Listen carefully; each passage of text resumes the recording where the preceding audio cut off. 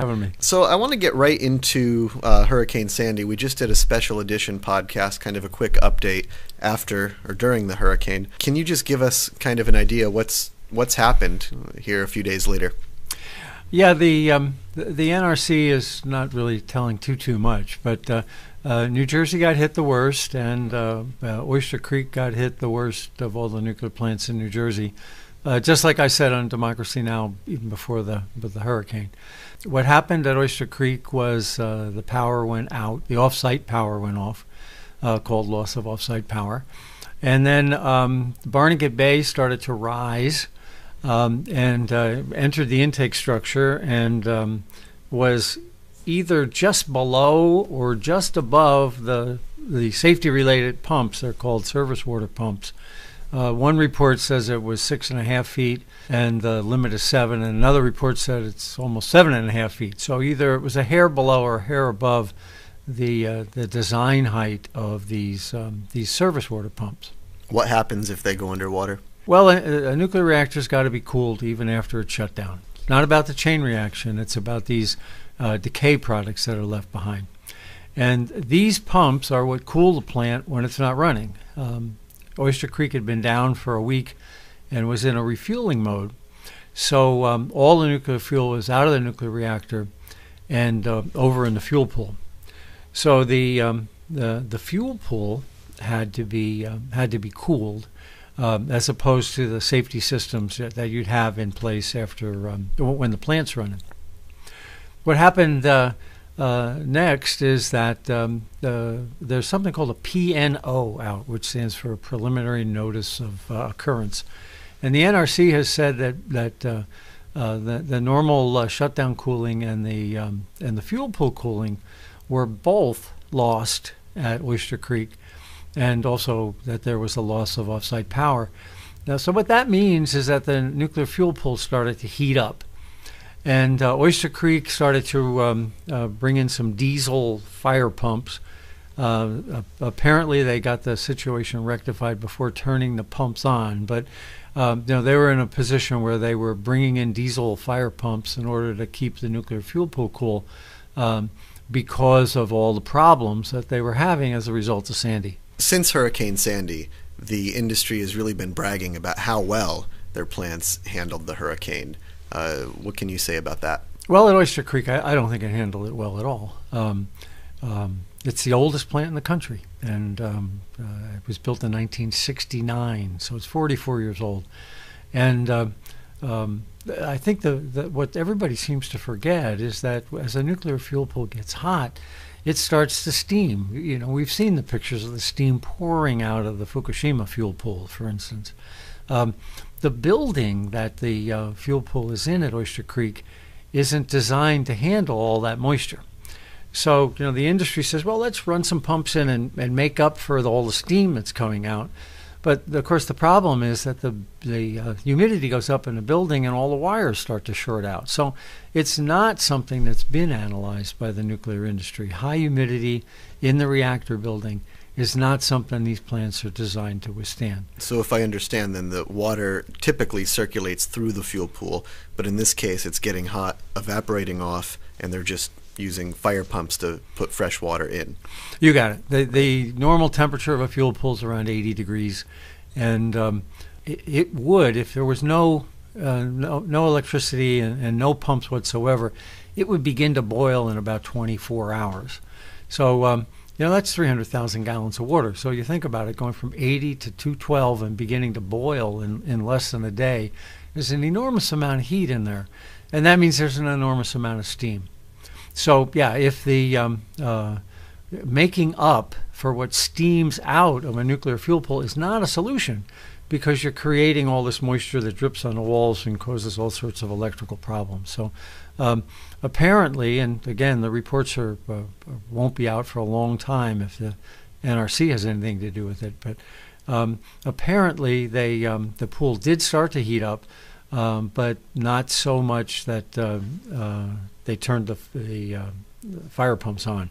They were able to get the other systems back in place and begin to cool the pool before needing the fire pumps. So Hurricane Sandy, this event, there was no need for an evacuation due to the nuclear plant. But talk about if there were a need for an evacuation due to a nuclear plant. How is that possible in a hurricane? All the evacuation plans assume a nice sunny day. Yet Fukushima's taught us, and now Oyster Creek has taught us that it's likely that it'll be an act of God, some sort of a tornado, hurricane, whatever. And that area in New Jersey was decimated. I mean, roads were flooded, houses were washing down the street. It's kind of hard to evacuate when there's a house in your way. The other problem was that all of the emergency sirens were knocked out. So the plant was in an emergency situation called an alert status. It had no sirens, and all the streets were either clogged with sand, houses, or water. How could you have evacuated? Now, if Oyster Creek had been running, this would have been much more serious because the service water was compromised, and it would have been difficult to cool the nuclear reactor. It's just one of those lucky things that it happened to be in a refueling outage as opposed to have been operating. It lost its service water for a period of time. It lost its ability to cool itself for a period of time. The industry seems to think that's acceptable, and I don't. It's not the only plant in New Jersey that had problems. On the opposite coast of New Jersey, on the Delaware Bay side, a plant called Salem was operating. And, of course, water is very high because this low pressure is creating the water to rise in the bay. And then a large wave came in and knocked out 5 of the 6 circulating pumps. Now, they're not safety related, but the plant was running at 100% power and had to suddenly stop.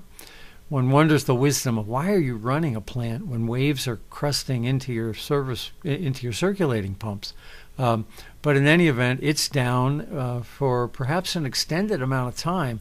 It's hard to get salt water out of a pump. Drop your hairdryer in the kitchen sink someday and then try to turn it on and see what happens. Well, these hairdryers are thousands of horsepower.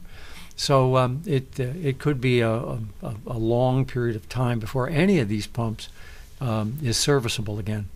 So you've talked a lot about design bases in the past, and I want to talk about that again. But first, can you just explain what design bases means in nuclear power? Yeah, when you build a house, you build it to a building code, and here in Vermont we assume 4 feet of snow, and in Florida, you don't have to assume 4 feet of snow. So the building code for different structures depends on where you are. But the building code is based on history, and usually building codes are based on the worst thing that can happen in 100 years for a normal civilian structure. So a skyscraper in San Francisco would be built differently than a skyscraper in New York. Right. Because there's different issues that the seismic issues in San Francisco, likely the hurricane issues in New York are offsetting. Yeah.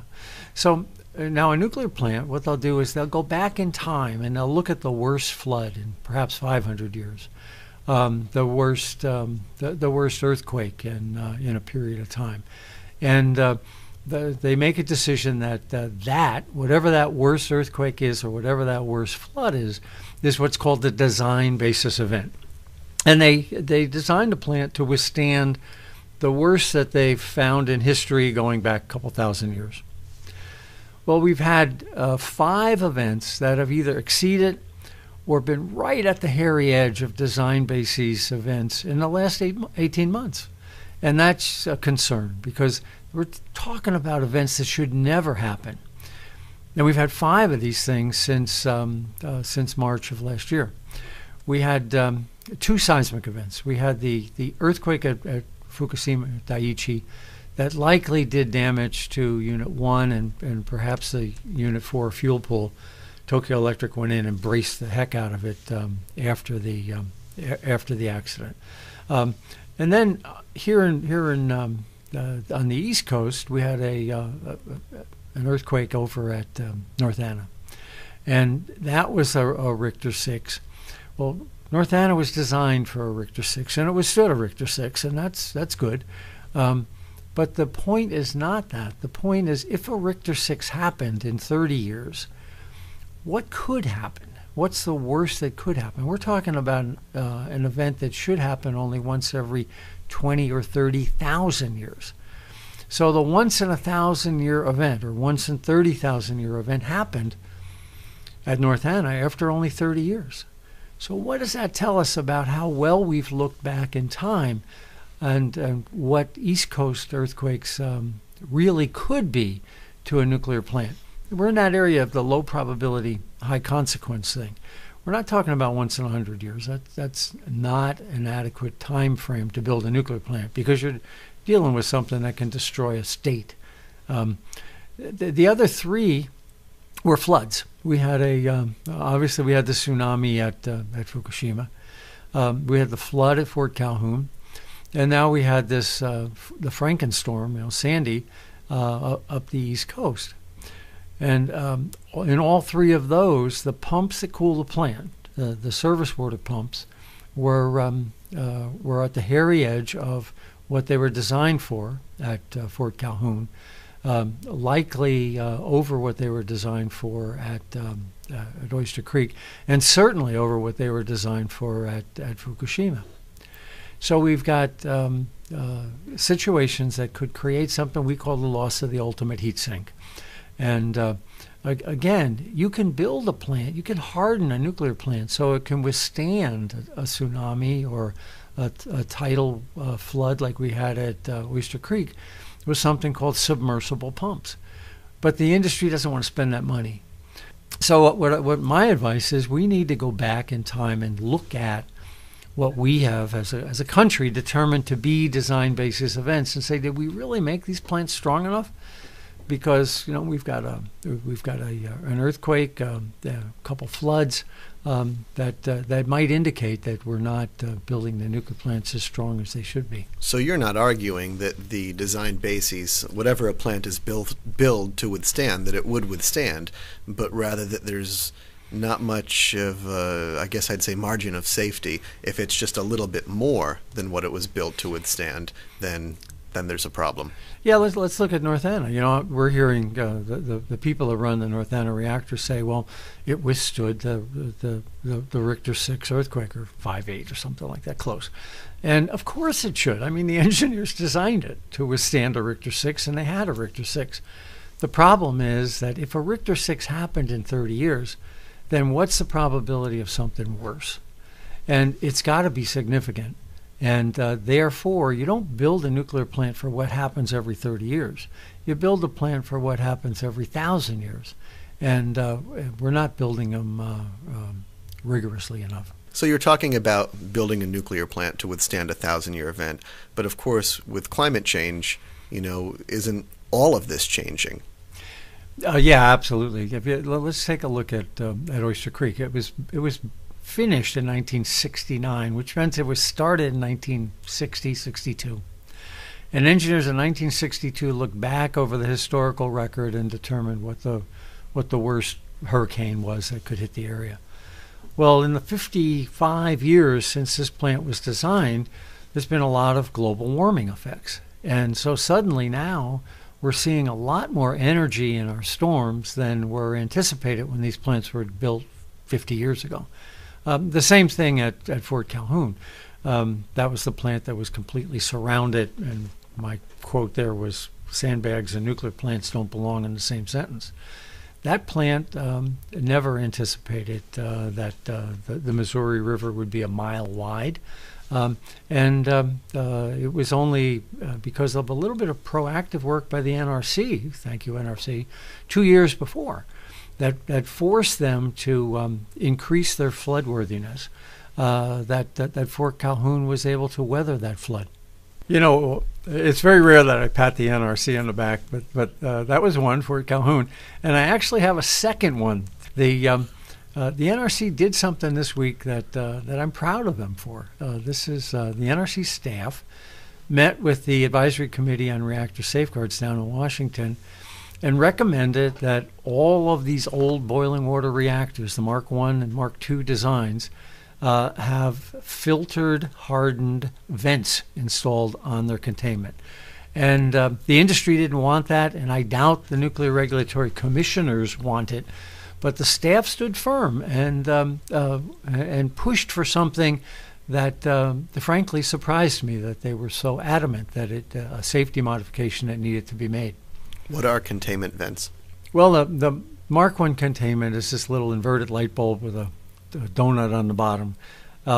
It was too small. And people knew it was too small in the 70s. Now, I think they should all be shut down, and I'm on record that they should be. But when people realized that the Mark I and Mark II containments could overpressurize, the industry was able to convince the NRC that they shouldn't shut them down, but they could put a vent in the side of the containment. You know, if you're going to contain, you contain. If you're going to vent, you vent. But you don't call it a containment if you've got a hole in the side of it. Well, all of those vents failed at Fukushima Daiichi, and all the containments leaked, and Unit 1, 2, and 3 all had explosions. So we know that filtered vents didn't work at Fukushima Daiichi, and the NRC now is demanding something called a hardened filtered vent, which is a little bit stronger Band-Aid than the Band-Aid that's on these plants now. So then, Arnie, I assume there's a reason we're talking about containment venting right now. This is an old issue. This has been around as long as the Mark I BWRs have been around. Why are we talking about it now? Well, you know, that the hearing was this week is obviously awfully important, and I think the other piece of that is that here's Oyster Creek was exactly that design. So we've got a problem at a Mark I reactor, just like Daiichi 1, and with simultaneously a hearing in Washington on that same type reactor design. So it's a confluence of events that I just really felt like I owed it to the NRC staff to thank them for standing up for hardened filtered vents. At least it's a stronger Band-Aid than the Band-Aid we had before. But it will cost industry. It's going to cost around $20 million per plant. And if you remember the conversation we had last week, some of these plants are on the hairy edge of shutting down for economic reasons. So it could be the straw that breaks the camel's back and forces some of these plants to shut down, because no one wants to spend another $20 million on a 40-plus-year-old plant. And that's going to bring us, I suppose, to our next topic of conversation. The Vogel plant in Georgia is coming with a price tag. If you can talk about that. Yeah, last week we talked about how the Kewanee plant was being shut down for economic reasons. Now, this is a plant that was 37 years old, but had a license to run till 60 years old, and it only cost $200 million when it was bought in 2005, and it was shut down by the company that owned it because they couldn't make any money. The nuclear plant staff and the fuel costs and all were much too high for the electric market that's out there now. Well, down in Georgia, they're building two plants at Vogel, and those plants are going to be pushing $15 billion by the time they're done in 2016. They're claiming it might be $10 billion, but in fact there will obviously be cost overruns. Now, this week there was a lawsuit between the people building the plant and the people owning the plant. And the people building it say that the cost is going to increase by almost $1 billion, $900 million cost increase. Now, this plant is nowhere near done, so I'm sure there'll be more cost increases coming up. But a $900 million cost increase that they want the Vogel plant to absorb. Let me make sure I'm understanding this. We talked about the Kewanee plant that was a $200 million plant, and it's being shut down for economic reasons. And this plant is $10 billion at minimum? Yeah, the cost increase at this plant is $900 million, which is 5 times more than the Kewanee plant ever cost. And yet Kewanee's shutting down, and Vogel's basically saying, damn the torpedoes, full speed ahead. what's their plan to make money? Well, the Public Service Commission in Georgia is co-opted and controlled by the utilities that it's supposed to be regulating. And basically what they're doing is they're guaranteed 11% return on their money. So they're going to pony up, let's say use $10 billion, but they're going to get 11% for the life of the plant. This is a good deal for the utility.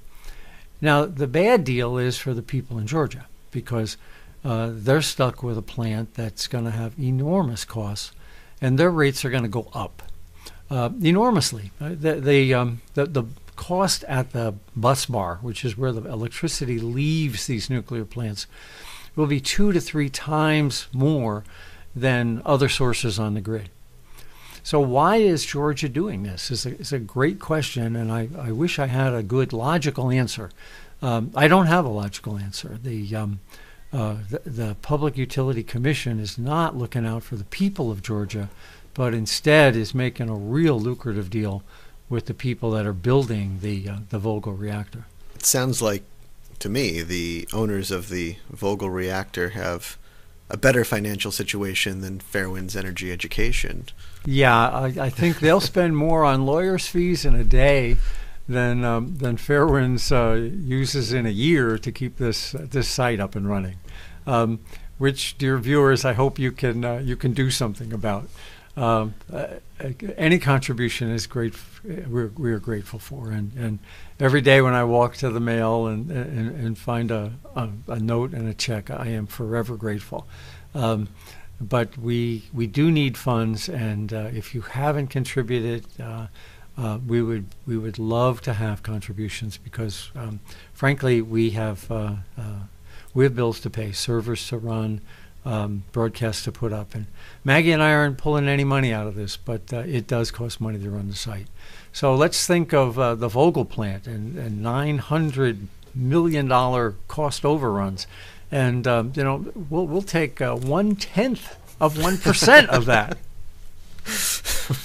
Last bit for this podcast, Arnie. We have a listener question asking. We have a listener writing us in. He's asking, why, when radioactivity measurements are taken, why are we only seeing cesium being reported? Why not any of the other radioactive isotopes that we know are out there? Well, the Fukushima Daiichi plant released hundreds of different isotopes. A lot have decayed away already. But cesium is particularly easy to find. It gives off some very characteristic energy, and you can say, "Whoop, that particular decay was definitely cesium." So we measure cesium because it's easy to measure. That doesn't mean that the only thing out there is cesium. We know there's other isotopes, but they're much more difficult to measure. Cesium is a muscle seeker, and you find it in the meat of a fish, or the meat of a cow, for instance. But other isotopes like strontium are bone seekers, and they're much more difficult to detect when they're in a fish or when they're in a cow, because you've got to separate it out from the bone, and there's a very elaborate chemical procedure to measure cesium, to measure strontium. Right. In the environment. So there are dozens of isotopes still out there. When we talk about cesium, it's just because it's the easiest one to measure. Arnie, thanks for coming on today. I'm glad I could. This podcast has been a presentation of Fairwinds Energy Education. You can catch us back here next Sunday and every Sunday to keep current on what's happening in the world of nuclear news. For Fairwinds Energy Education, I'm Kevin Hurley. Thanks for listening.